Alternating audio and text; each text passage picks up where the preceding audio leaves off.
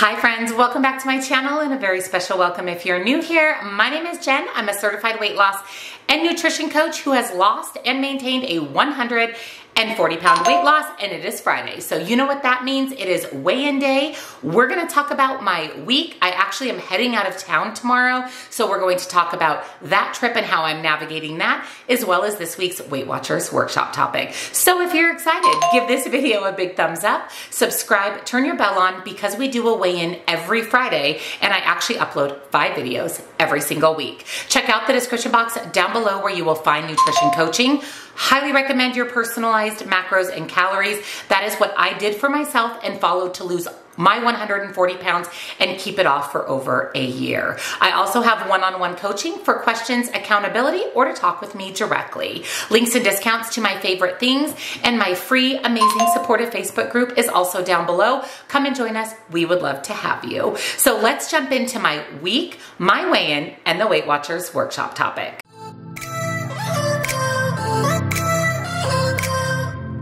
Happy Friday, friends. I hope you had an amazing week. I had a fantastic week. We got a lot of good news this last week. If you missed Wednesday's What I Eat in a Day, I gave you a Lola update and a Troy update. So definitely check that out if you want to know kind of what I'm talking about with good news and those updates. But I had a really good week in my life. I had a really good week with food. I am out of my cut, as you know, so I'm eating more at maintenance calories. Now, there are some days during the week that I'm in a slight deficit. I really try to listen to my body and tune into my hunger signals. I make sure that I eat enough every single day, but some days I don't reach my maintenance calories. Some days I do, some days I go over. Truly, in the end, it's a wash, and typically at the end of the week, I'm right around those maintenance calories. I have lost and maintained a 140-pound weight loss. I'm not really looking to lose any more weight. What I'm looking to do is lean down and build lean muscle. And so I pretty much eat, like I said, right around those maintenance calories. And for me, that ranges anywhere from about 2,300 to 2,800, depending on how active I am and how hungry I am. Now, my maintenance calories are going to be different than your maintenance calories or your weight loss calories. That's why I recommend those personalized macros and calories. But I'm loving maintenance life because I'm able to eat a little bit more. I'm much more full and satisfied throughout the day, and I'm able to fuel my body for my workouts, which is super important to me. I did go to boot camp this morning. The weather here, like I said, has been lovely, so my morning workouts have been equally as lovely. If you saw Wednesday's What I Eat in a Day, I let you know that I've transitioned from sweatshirts to t-shirts, and it is t-shirt weather even in the morning, which makes me really happy. On my rest day on Tuesdays, on my active rest day on Sunday, and sometimes even after boot camp a little bit later in the day, I've been getting on my MudWtr exercise bike and doing just a quick ride. I did share my exercise bike with you in a previous video about a month ago, and I wanted to give you guys an update and let you know that I'm still loving it. I use it a few times a week. Troy's been using it a few times a week. It's actually an exercise that he can do. It takes a lot of the pressure off of his legs, so he's able to move his body and get everything circulating in his legs. If you didn't know, he has some circulation issues in his lower body, so getting his legs moving that's more low impact has been really helpful for him. And I have been loving the app and loving the classes. There are actual fitness classes that you can take in the app, and that's one, and I did do one of those this morning, just a short 20-minute ride, but I've been really liking it for that added boost of cardio. And I'm not somebody who has space in my house for an exercise room, nor do I want to spend thousands of dollars on an exercise bike. And the MudWtr bike is under $200, and the app is absolutely free. So you're able to access the app and the rides for free, which is very different than other exercise bikes that you can purchase where you have to pay for the app and pay for the workouts. It's completely free. I love how small and compact it is. I'm able to store it in my spare bedroom, and whenever I want to use it, I can ride in the spare bedroom or I can pull it out and ride it elsewhere. It's easy to move and definitely saves on space, and it has so many flexible adjustments so it fits everybody. I love that the seat goes up and down so that I can lower the seat for me and Troy can raise the seat for him. He is substantially taller than I am, so he always raises the seat up a little bit. And speaking of the seat, it's extremely comfortable. I did not replace the seat that came with my bike with a more padded seat because it has the perfect padding. I don't notice any discomfort from riding the bike. The seat, super comfortable, super flexible, super adjustable. There's actually 100 levels of infinite resistance, so it can meet all all of your workout needs. And it is on a full belt drive system, so there's less noise and it gives you a smoother riding experience. It has an LED monitor, a soft pocketed seat, and cage pedals. Now, I will tell you that I love that the pedals have the cover that I can slip my foot into, because there are so many times that I've been riding other exercise bikes and my feet have slipped off the pedals, and you can actually injure yourself doing that, especially if you're doing a more resistance ride like I do through the app. So I love that there's a spot to put my feet in the pedals. It's extremely easy to assemble, like I mentioned in my previous video, amazing quality, and it's extremely comfortable. We love our bike. It is the one and only, it is the only piece of at-home exercise equipment that I use, and I love just having it here in case I want to get into some extra activity. And again, you can't beat it for under $200. Pick it up right off of Amazon. I will link it down below with the discount, but an update on the bike, we are still loving it. Love, love, love it. Love the app, love the rides, love the community. It's a fantastic, affordable at-home exercise option. This last Thursday, my friend Melissa and I actually took a 2.5-hour, 6-mile hike in Madera Canyon here in Green Valley, which is only about 15 minutes from where I live. I had never been to Madera Canyon. It is beautiful. For me, it feels like I'm back in the Pacific Northwest. It doesn't feel deserty at all. There's trees, there's streams, there's water. It's beautiful. It's got a crisp mountain air to it. Speaking of the mountains, they're absolutely beautiful. So we took a lovely hike together. It was wonderful just to spend time with her, to move our bodies, to torch 800 calories. It was just absolutely beautiful, and I'm definitely going to be hiking there more. I mentioned that I'm heading out for a trip. I actually fly out tomorrow morning to San Diego to not only visit my friend Rachel, but we're also running a 10K on Sunday, the hot chocolate run. This will be the 3rd or 4th year that I've done this run. Typically we do the 5K. We're challenging ourselves with the 10K instead of the 5K. I'm actually really excited about it. I've never done a 10K before, so I'm curious to see how I do with that. I have a lot of endurance from working out regularly, but I'm curious to see how do I feel on a 5K versus a 10K. I'll definitely update you guys in next week's video, but I'm basically flying into San Diego for the weekend. I fly out tomorrow Saturday, I fly home Monday morning. We're going to do our 10K. I plan on hiking Torrey Pines on Saturday. Rachel's actually going to be working out with her trainer, so I'm gonna have her just drop me off at the hiking area on Saturday. It's right on the ocean. It's a beautiful hike. It's a hard hike, but it's a beautiful hike. So I'm just gonna spend 2-3 hours there just wandering around, enjoying the hike, enjoying the ocean, because like I said, it's right on the ocean while she's doing her workout. And then we're going to go have lunch together. One of my subscribers, Wendy, hi Wendy, love you Wendy, is going to be doing the hot chocolate run with us. So she's coming in on Saturday as well. So we're gonna spend Saturday afternoon with her.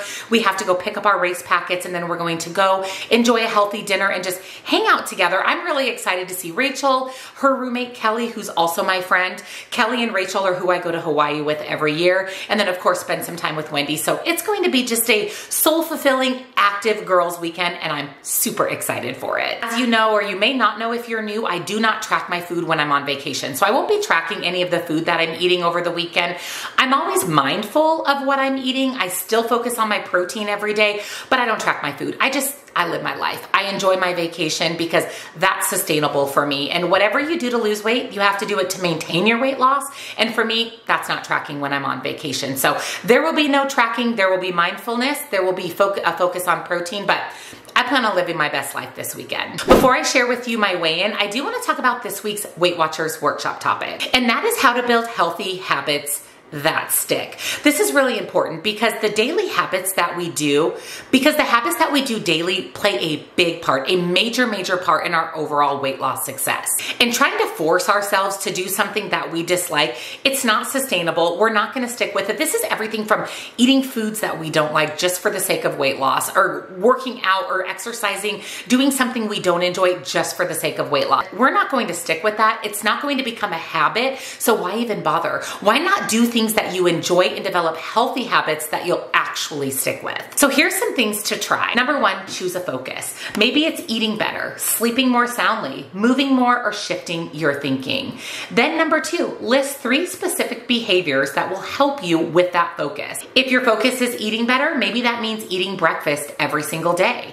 Or maybe it means having veggies with every single meal or pre-tracking your dinner. And number 3, pick one of these to try. Then decide how you'll do it at least 3 times this next week. For example, I'll prep breakfast after cleaning up dinner on Monday, Tuesday, and Wednesday. And number 4, at the end of the week, reflect. Did you feel a positive impact? If the answer is yes, bingo, this behavior is ripe for habit formation. Now choose a cue that reminds you to repeat the action consistently. And if it wasn't for you, or if you thought, this isn't really for, or if your first thought was not really, test drive another behavior from your list. Think of this behavior kind of like a loop, a healthy habit, a loop that you're happy to be stuck in. And find a cue for that habit. So if your cue is dinner cleanup, once you start cleaning up for dinner, you prep your breakfast for the next week. So your cue is dinner cleanup, which leads to the healthy behavior of prepping your breakfast the next week. Or maybe your goal is to move your body more. So before you go to bed, your cue is to put your workout clothes out for the next morning. So when you wake up in the morning, that cues you to do your workout. Find a way that a cue is going to help you continue to build and maintain those healthy habits. Remember, building a new habit, creating a new habit takes time. You're not going to say, I'm going to start working out regularly, do it one day and have a habit form. You're going to have to do that consistently to form a healthy habit. Now, there's a lot of information out there that says by doing something 15 times, it forms a habit. By doing something for 21 days, it forms a habit. This is going to vary from person to person. Some people can work out 5 times and have a healthy habit. Other people need to work out 5 months before they develop that as a habit. So it's going, again, to change from person to person, but find a cue that's going to lead you to building that healthy habit that you can maintain long term. I think it's important too to define what a habit is. The definition of a habit is predictable actions we do automatically under similar circumstances. A great example of this is brush your teeth. Do you even have to think about brushing your teeth? No, you just automatically do it every morning and every night. This is what's considered to be a habit. It's predictable. You don't have to think about it and you do it on a regular basis. Habits can be simple and easy, and just like the rest of a weight loss journey, they don't have to be complicated. So use these tips and tricks from Weight Watchers to start to develop a new healthy habit for you that's going to help you lead to success. I really like this topic. I am very much a habit stacker. I like to stack habits. I like to build healthy habits. I like to remain consistent with those habits. And I will tell you that that's been a big driving force in my losing weight and maintaining that weight loss. So this is a fantastic topic and one that I'm glad we're discussing. So now let's jump into my weigh-in. Last week I gained 0.2 pounds, and I let you know that I consider 0.2 loss, 0.2 gain, 0.4 loss, 0.4 gain. I consider that pretty much a maintenance. That's simply a weight fluctuation that just happened the day that I stepped on the scale. And like I also mentioned, I'm focusing on maintenance, sometimes being in a slight calorie deficit. I'm really focused on my fitness and moving my body and work and keeping my endurance up and just enjoying exercise, doing things that I enjoy, and then fueling my body the way that I need to fuel my body to benefit my exercise, to benefit building lean muscle, and to help maintain my weight. I will also tell you that I ate some Easter candy this week. I bought some Easter candy at Target. You actually saw that in Wednesdays, what I eat in a day. And I've been picking at it this week, which is not a big deal. It's okay to have some Easter candy. You can even have Easter candy every day. I mean, I've had Easter candy every day. And believe it or not, when I stepped on the scale today, I actually lost 0.4 pounds. So I lost the 0.2 that I gained last week and an additional 0.2, which is pretty darn good for someone who's eating at maintenance. So I'm thrilled with that. I consider that similar to my 0.2 gain last week as a maintenance. Yes, I lost 0.4 pounds. It's 0.4. It's still essentially maintaining my weight. And again, that could be a fluctuation in my favor this week. I never really know what's going to happen day to day, week to week. I am a daily weigher. I don't let the scale define who I am. I don't let the scale bother me at all, as you know. For me, it's just data. I like to see those weight fluctuations. I will tell you, the day after I did that 2.5-hour hike, my weight was up a couple of pounds. Now, there's no way I gained 2 pounds when I did a 2.5-hour hike. It was a fluctuation from soreness, my muscles retaining fluid or being inflamed. So I just find that data to be interesting. Now, if you don't have a healthy relationship with the scale, don't weigh yourself every day. Weigh once a week, every 2 weeks. Try not to go more than a month without weighing yourself, but know that weight fluctuation is normal and you can't control the scale. You can control what you do every week to reach your goals, but you can't control what the scale says. So don't let it define you. You are so much more than a number on a scale. So I'm happy with my 0.4 loss, especially leading into a little mini vacation. We will definitely see what the scale says post-vacation. And as a reminder, I will be posting on Instagram and in my Facebook group pictures and updates throughout my trip. So if you're interested in seeing how I did on the 10K, pictures and photos, definitely follow me on Instagram and join my Facebook group. And I'll give you guys an update in next Friday's weigh-in about the 10K, how being on vacation impacted my weight loss journey. And now I want to hear from you guys. How was your week? Did you gain? Did you lose? Was it what you expected? Let me know down below, and let me know what is one habit that you're really good at and what is one habit that you would like to be better at. One habit that you would like to build over the next month. And if you enjoyed another weigh-in video, give it a big thumbs up. Subscribe, turn your bell on so you never miss a future video. I will of course link the Mirac exercise bike down below for you. Highly recommend. Both Troy and I have absolutely been loving it. It's helping us reach our weight loss goals at home. And for me, it's just that little bit of extra movement that I can get in every day. And the app is so fun. And the app with the classes is so much fun. Absolutely loving my bike. I will make sure it is linked down below with a discount, as well as nutrition coaching, links and discounts to my favorite things. And of course, come join my Facebook group. We'd love to have you. Happy Friday, friend. Happy weekend. And I will see you in tomorrow's grocery haul. Bye.